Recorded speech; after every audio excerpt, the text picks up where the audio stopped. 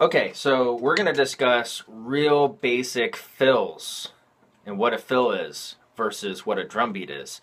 So if you've been playing drums for a little bit already, then you know a drum beat usually for us on drum set is something like this.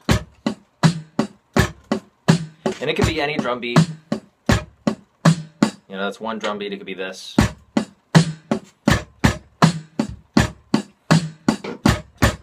Or it can be more complicated.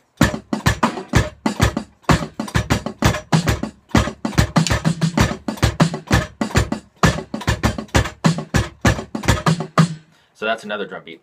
So a drum beat is something usually that sort of repeats itself, and if it's not exactly the same every time you do it, it's very similar. It has what we call a groove, where it feels a certain way the whole time you play it, but the notes could be different, though they're very similar, or it could be the same thing over and over again.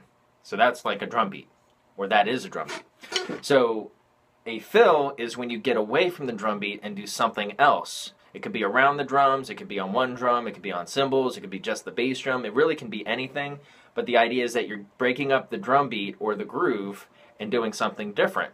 And it can be short. It can be just like a couple beats long, or it can be 4 beats long, or it can be a few measures long. A fill can be anything, really. Some fills sound better than other fills, and that's sort of a personal preference kind of thing. Everybody is going to think that some fills sound better than other fills for certain music or certain songs. So we're not getting into that right now, but I'm just showing you the difference between a drum beat and a fill. So a fill could be something like this. And so I played a fill going back into the drum beat. Another fill could be playing a drum beat.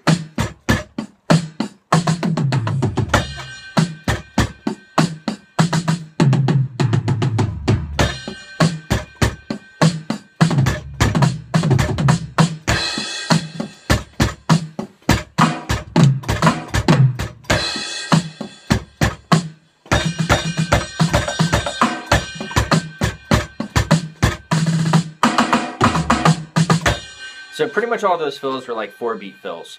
Now I'm going to do some weird fills, some fills that sound a little different. I mean, they're still fills, but instead of being straightforward and easy to follow, they might be kind of odd.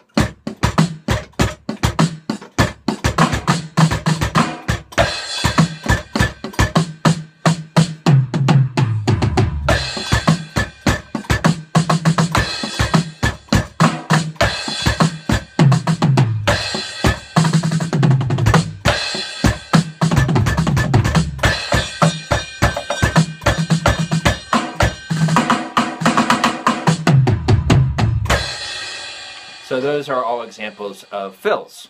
So let's see if you learned what we're talking about. So play just the drum beat for me, any drum beat.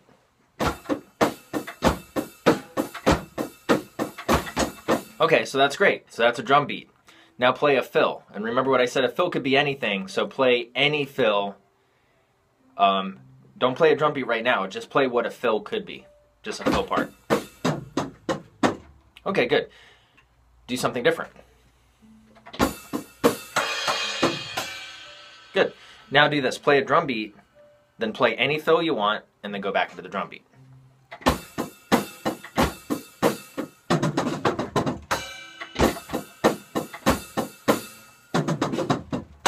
Awesome. Alright, so that's the introduction to fills. And from here, what I recommend is my next video on the topic, which is going to talk about what I call trading fills. So look for that video for some more practical practice on this.